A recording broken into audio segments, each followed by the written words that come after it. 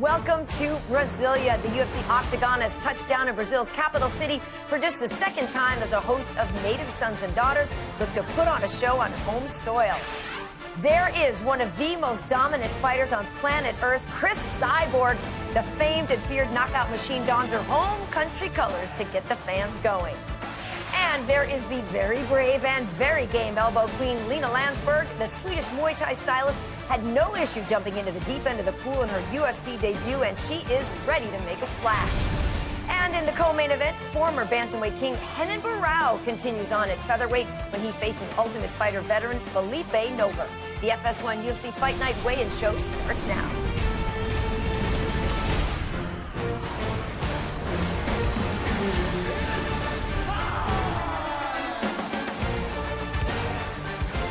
Tomorrow they fight, today they weigh in. Hello everyone and welcome to the Fox Sports Studios in Los Angeles. I am Karen Bryant alongside, get this, 86 fights worth of experience. Well, most of them are his. Okay. In all fairness, let's be honest here. True. Former three-time title challenger, Thank though, you. Mr. Kenny Florian, and of course the Grand Master of Thug Jitsu, Eve Edwards. We do have John Gooden on location for us as well. And Ken Flo, here's the thing.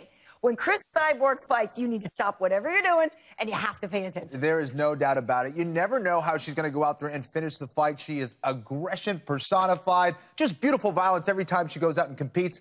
And I love this nickname, the Elbow Queen. The Elbow Queen. I love it. She's excellent in the clinch. Yeah, this fight should be super exciting just because the only fight that Cyborg has lost recently was a Muay Thai fight. So if Lina Länsberg can keep this as a Muay Thai fight, she has a good chance to win it. But here's the thing, Kenny. You know, Cris is very strong there as well. So does Lina really want to keep it on the feet? Well, I think she wants to keep it on the feet, but she wants to stay in clinch range. She's very good with her elbows, of course, very good with her knees. She just has to be careful to not get taken down because Cyborg really has the advantage on the mat and at range. From the outside, Cyborg's going to be much faster and much more powerful than her. So get in the clinch, Lina. Yeah, but to get in the clinch with Cyborg, you're getting in the clinch with a big, powerful woman. Yes. And Cyborg likes to throw women around. She's very strong, and if she can get tied up with you, she can take you to the mat, land some big shots, and end your night. It's funny because everybody's tried to figure out a way to beat Cris Cyborg, and like you said, she lost in a Muay Thai fight, but half the time she defeats her opponents before they get in there. They're just intimidated. Intimidated, and she just has so much aggression, and she overwhelms her opponents oftentimes. All right, folks. Well, it's going to be a great one, and of course, we're going to be breaking down all the key matchups on tomorrow's UFC Brasilia card. We're going to spend a whole hour doing so. Hope you stay with us. But of course, first, we are going to head down to Brazil. We have got Hodges Lima blessing our ears with the sweet sounds of Portuguese. So you want to check out these weigh-ins, folks, and stay tuned for the next hour.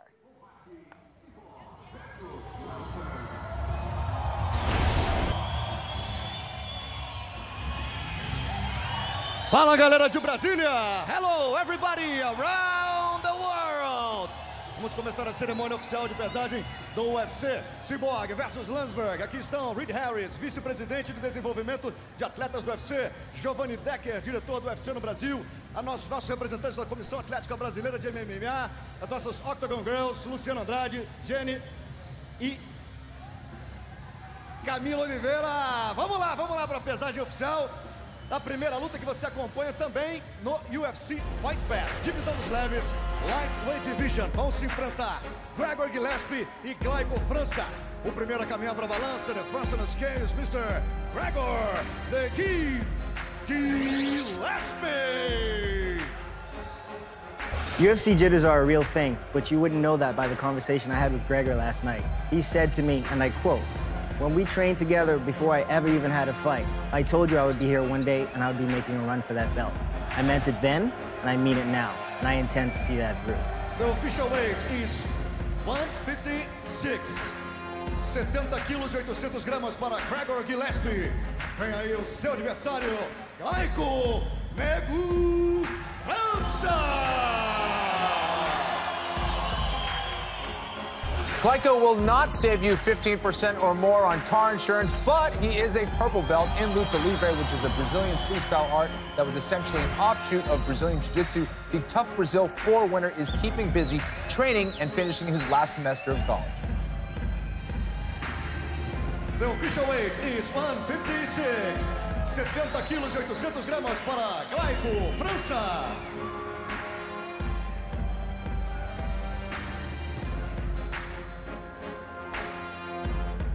Pesagem da segunda luta, divisão dos meio-médios, Welter, Weight Division. Vem aí, Hector Urbina e Vicente Luque. O primeiro na balança, the first on the scales, Mr. Hector El Toro Urbina. Happy belated birthday to Mexico's Hector Urbina, who turned 29 last week. It's been an extended fight camp for the ATT low country fighter after the pullout in July, but he has said that Vicente Luque is exactly the opponent that he needs, tough and well regarded, so he can steal some of his momentum. Vicente, the silent assassin, Luque.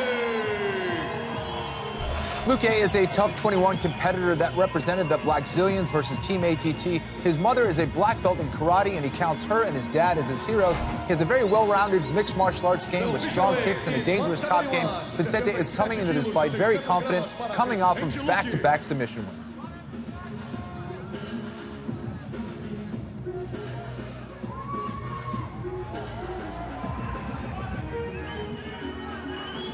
Vamos agora para a pesagem da luta principal que você acompanha no UFC Fight Pass. The main event of Fight Pass. Vem aí, Stevie Ray e Alan Patrick. O primeiro na balança, the first on the scale is Mr. Steve Braveheart Ray. Scotland's Stevie Ray has just completed his longest fight camp ever. The upshot, it has been his easiest weight cut yet, but he has faced some new challenges. Number one, this is the first time he has fought outside of Europe for the UFC. And secondly, this is the first time he will face a fellow southpaw. Senhoras e senhores, recebam Alan Luque. Alan Patrick is back to his winning ways after suffering his first loss. We have yet to see his ground game in the octagon, but being a Brazilian Jiu-Jitsu black belt and a training partner of Jacare Souza, I'm excited to see him land an early takedown.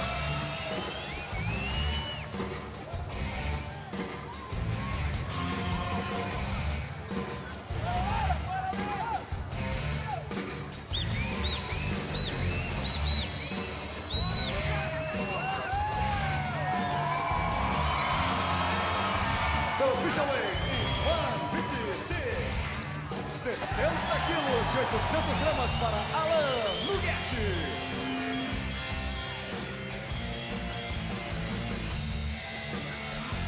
Aí confirmada, portanto, a luta principal do UFC Fight Pass, the main event of Fight Pass.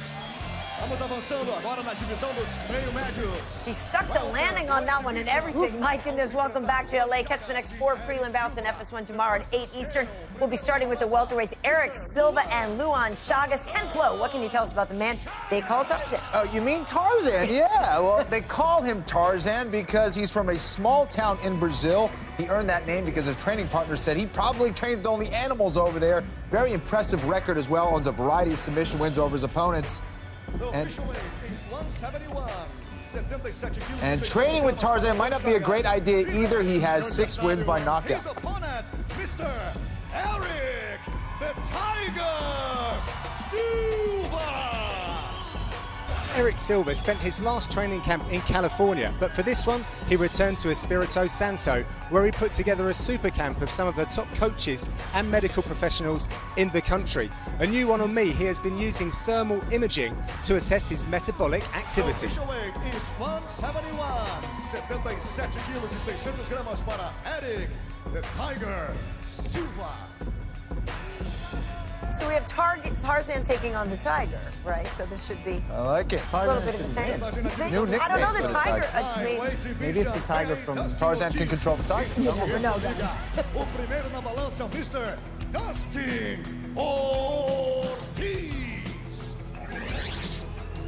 Coming out of Rufus Sport, Dustin Ortiz uses clean striking to set up his shots. Once he gets in on that position, he's relentless on the takedown and keeps a high pace. I expect him to put a lot of pressure on Formiga tomorrow night and get a big takedown early.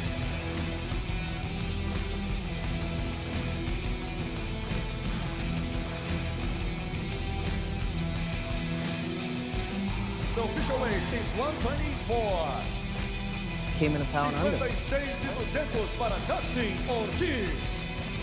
I really like what Dustin Ortiz does. The way he moves, he's really crisp with his striking, but he does use it to set up his shots, get inside, and put pressure on guys. Jussier, or the Ant, as they call him in Brazil, is a black belt in both judo and Brazilian jiu-jitsu. I like his style because he's great at taking it back and finishing that rear naked choke. Made huge improvements with his striking as well. The official weight is 126.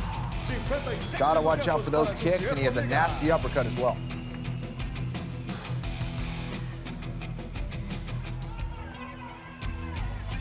Pesagem da próxima luta, divisão dos galos. Weight Division. Vem aí, Mishinori Tanaka e Haniyaya. The first on the scale is Mr. Mishinori Tanaka.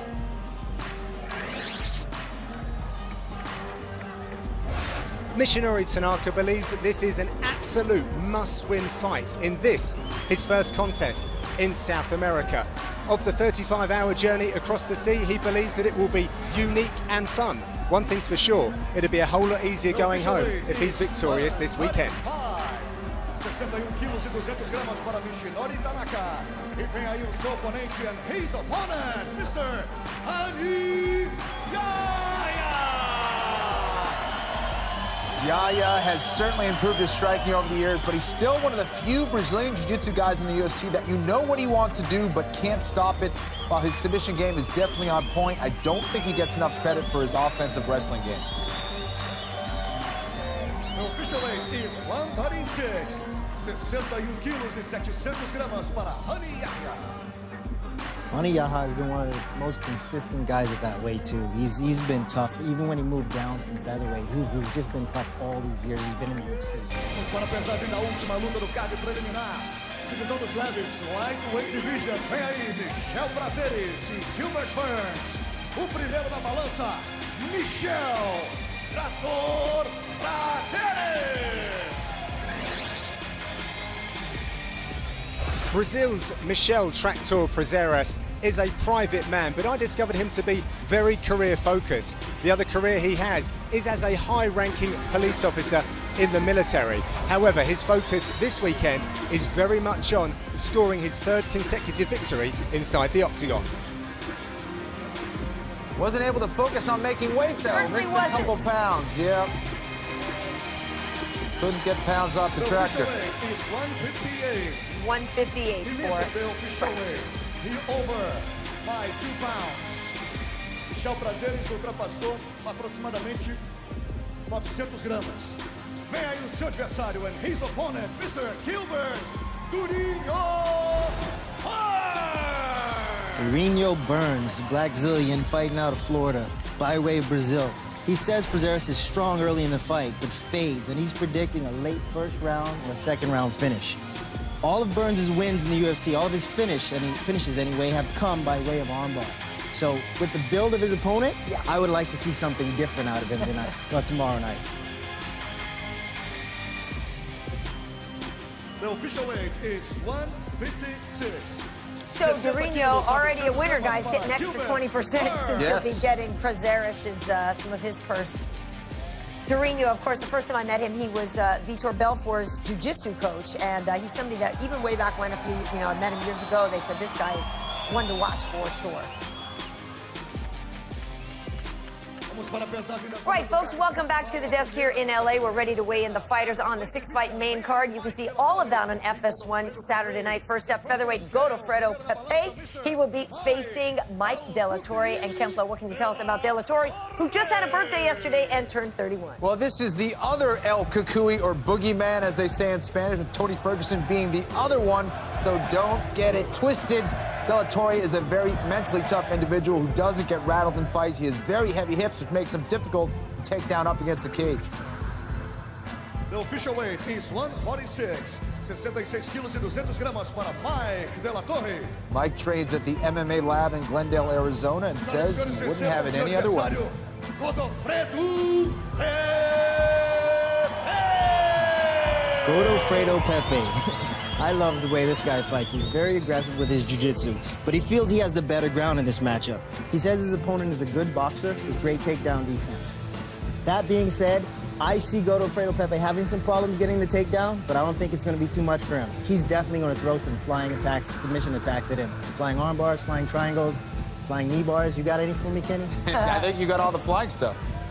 No, he went with the white hair this time. We've seen red in the past, blue, I believe we've seen from him. Yeah. Likes to put on a show. Gets fired up at weigh-ins, too. Let's see what he's got. Here we go. Reed Harris stepping in. De La Torre didn't seem phased, guys. No, Boogeyman didn't seem phased at all. You can't scare the boogeyman. Can't, I mean, by definition. Principal divisão dos médios, middleweight division. Eric Spicely contra Thiago Santos. The first on the scale, primeiro na balança, Mr. Eric Zebrinha Spicely. The Massachusetts native, who now calls Rhode Island his home, is known for his submission game and is a brown belt in Brazilian Jiu-Jitsu under Tim Burrell, the former pro skateboarder and tough 23 competitor. Has switched things up for this fight camp, now training at the renowned TriStar camp in Montreal under Faraz Sahabi. The official weight is 185. See, they actually might be cheering for him. I couldn't tell because he was on Claudio's team on The Ultimate Fighter, so I think he's got some fans, yeah.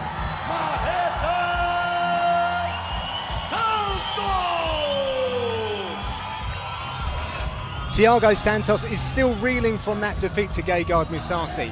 However, he was able to refocus his mind by starting his own martial arts facility in Rio that will help the kids. All they need to do is prove they're in school and they can train for free. The official weight is 186, 84. Of course, that fight was at UFC 200, so he's getting back into action relatively quickly. Very cool. Love that he's giving back to the kids in Rio. Fantastic. When he took that shirt off, I thought that hammer on his chest It's was hammer a fly time. swatter. It's hammer time. That is new. That is definitely new. Slaughter. Pesagem na próxima luta, divisão dos leves, lightweight division. Paul Felder contra Francisco Trinaldo. O primeiro na balança, the first on the scale is Mr. Paul, the Irish Dragon Felder. The Irish Dragon, Paul Felder. I love watching Paul Felder fight. He's a pressure fighter who gets more aggressive when he gets hit. He says it's the crazy redhead in him wanting to get payback, so I'm looking forward to him getting hit tomorrow night. He's trained a lot with Cowboy Cerrone in the past, but he said he stayed on the East Coast for this and trained with Mark Henry and Ricardo Almeida. Official weight is 155. Those two guys know 70 kilos e 500 gramas. Just a little bit, right? One of the biggest 55ers in the world, too. He's huge. Francisco Trinaldo Massaranduba. Francisco Trinaldo fights out of Brasilia, but trains at Evolute Cal in Curitiba under coach Andre Dida. I noted a couple of unorthodox training methods for this one, including sparring blindfolded. Well, I'm sure he's going to be coming in very much with his eyes wide open as he looks for his 7th consecutive win. Is 155, 70 kilos e 300 gramas. Massaranduba is really hot these days. 6-fight win streak. Very That's tough, too. You know, in this division, that's saying something. That's definitely tough. Felder wants to get himself a 3-fight win streak and take that momentum away from Massaranduba. That's going to be a great fight. Roy Nelson, the first on the scale. O primeiro aqui na balança, Mr. Antônio Bigfoot Silva. Bigfoot will be fighting in his birthplace tomorrow night and will definitely be buoyed by the loud Brazilian fans. Silva's hands and feet are huge, and you never want to get hit by a pro fighter that needs to cut down to 265 pounds. I think Bigfoot is pretty sneaky athletic as well, and the Brazilian Jiu-Jitsu black belt's top game and ground and pound is very dangerous. Don't want to be underneath that beast right there. And I like the beard. I like the beard, too. He busted that a couple fights ago. Yeah. Makes him look a little more distinct. I think so. Yeah. You know what I love? Even though he's had some hard times in his fights lately, you can tell the fans still adore him. His opponent, Mr. Roy Big Country Nelson. Speaking of someone the fans adore, that's Roy Nelson. And it's because he has a fan-friendly style. But this is the turning point for Roy Nelson. He's lost 5 of his last 11, and he needs to get back into the win column after the fight with Derek Lewis. He has a great chin, though. 258, 117 quilos para Roy Nelson. He has a great chin and KO power, though, and that could spell a bad night for Bigfoot, so I'm looking forward to seeing this fight tomorrow night. Legendary chin. Still gets hit a little too often, though, guys. Even with a great chin, you might want to move it every now and then and not make too much damage. Yeah. Featherweight division, Felipe Nova e Renan Barão. O primeiro na balança, the first on the scale is Mr. Felipe, the Filipino assassin, Nova. Even though Nova has had his black belt in Brazilian Jiu-Jitsu since 2008, he's really stepped up his volume of training in wrestling and Brazilian Jiu-Jitsu over the years, training with Edge Wrestling, Renzo Gracie, Daniel Gracie, and Ricardo Almeida. And besides having a nursing degree, Felipe is also a cardiac invasive specialist that assists doctors placing life-saving devices like stents in patients' hearts. That's kind of great. Yeah, it's impressive. He could beat you up and then save your life. Save your life. I like that. Champion of the world,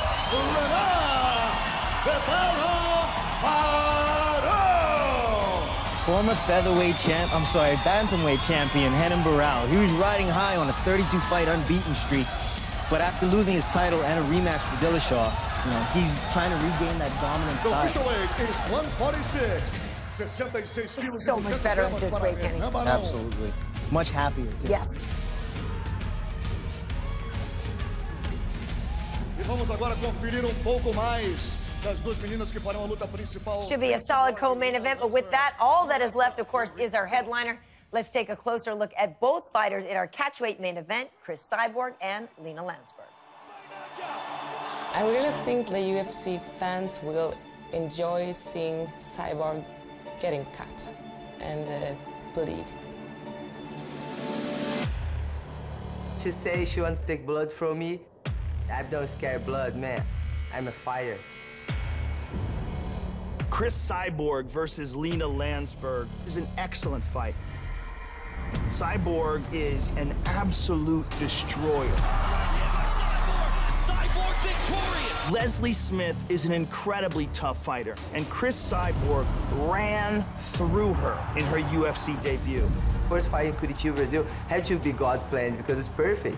I was in my city. I'm fighting with my heart.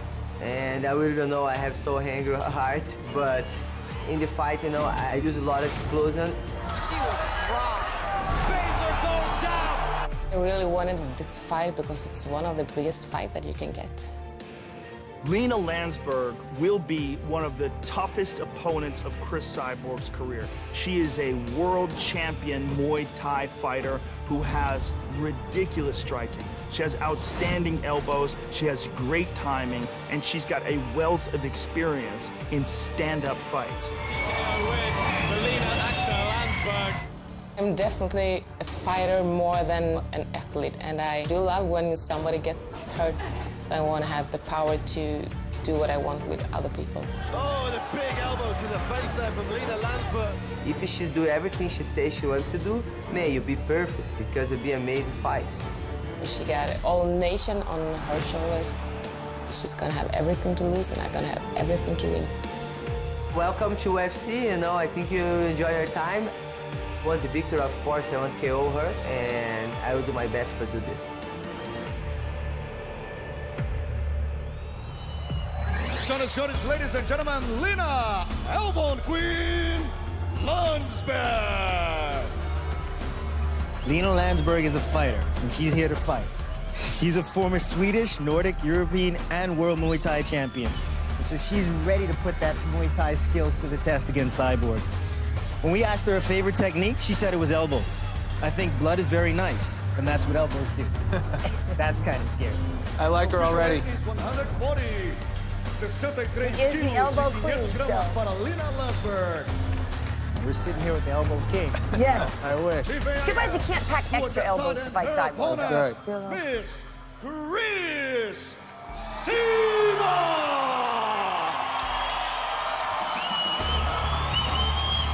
That right there might be the most dominant UFC fighter in the game right now. Cris actually lost her pro MMA debut in 2005, but since then has been undefeated and only going the distance 2 times. Is 141, 64 quilos para Cris Cyborg.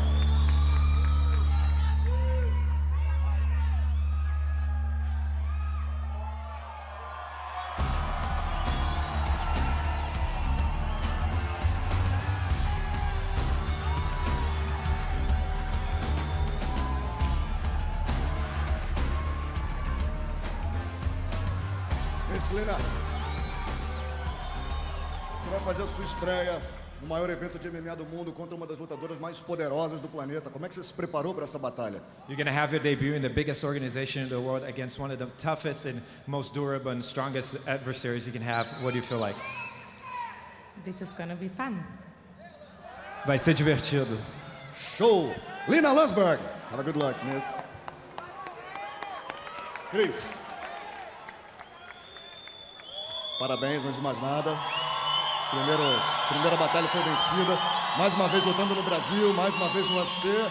A responsabilidade vai aumentando. Como é que você se preparou?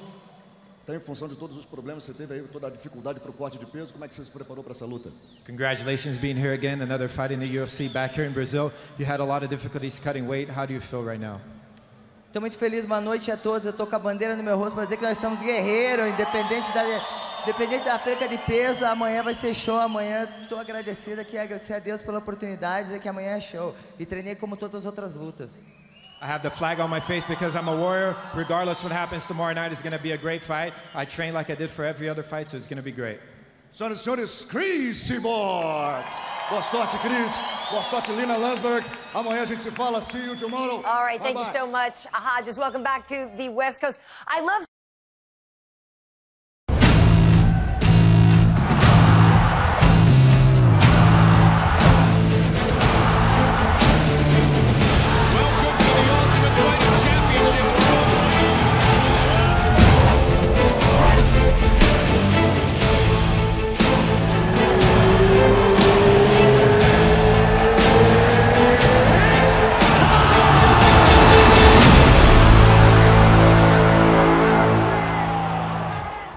Saturday, October 1st, the UFC returns to Portland with a Rock'em Sock'em main event between knockout artists John Lineker and John Dodson.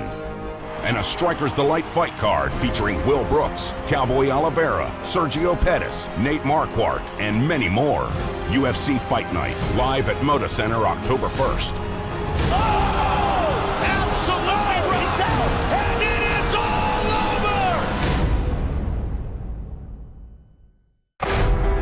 I do better in this life than fighting. Nobody's taking this away from me. It felt good knocking out Michael Bisping, and I'm gonna do it again.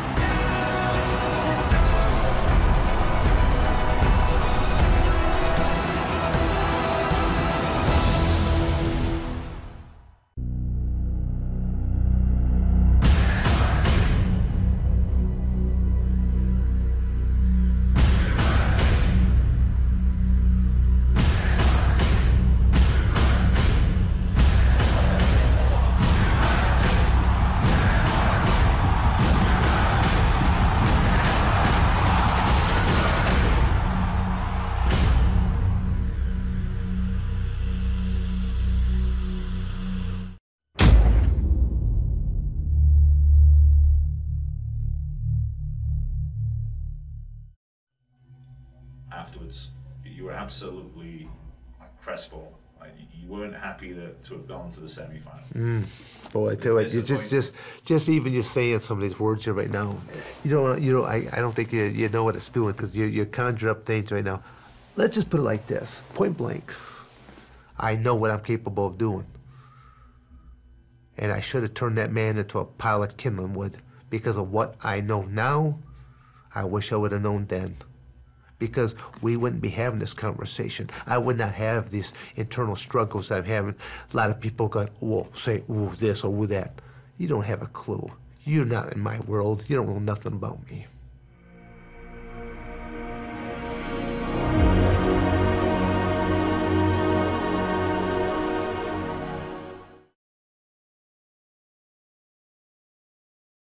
two of the biggest personalities in MMA. I make the predictions and I make them wrong. Now host the best podcast in the sport. I'm the first guest. We're not going to mention the 8 fighters that said no. UFC Unfiltered with Jim Norton and Matt Serra brings you the latest in fight news and analysis, behind-the-scenes stories, pop culture debates, celebrity guests, and more. We have The Rock calling in. How are you, man? I just want to see a great fight. Hear new episodes every Tuesday and Thursday on iTunes, Google Play, Spotify, and UFC.com. UFC Unfiltered, powered by Digital Media.